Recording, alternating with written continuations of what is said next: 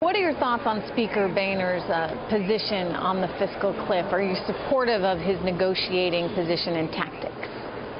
Well, if negotiation means talking and trying to work things out, yeah, I'm all for this. And that's what I would want to do if I were in that type of position. I'd want to talk about, agreeing to cut wasteful spending in the domestic welfare system as well as the military system and have actual cuts. So you do want to negotiate and talk and bring people together.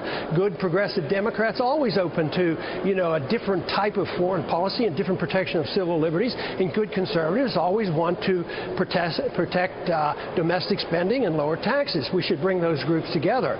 So am I predicting that's what's going to happen with the Speaker and the President? It remains to be seen, but I wish them well. Is Speaker Boehner's job safe, do you think? Any reason to think he might not be reelected by your fellow Republicans? I would think he would be safe. I don't think, not that I know of anyway. I'm not aware of any concerted effort to change leadership right now.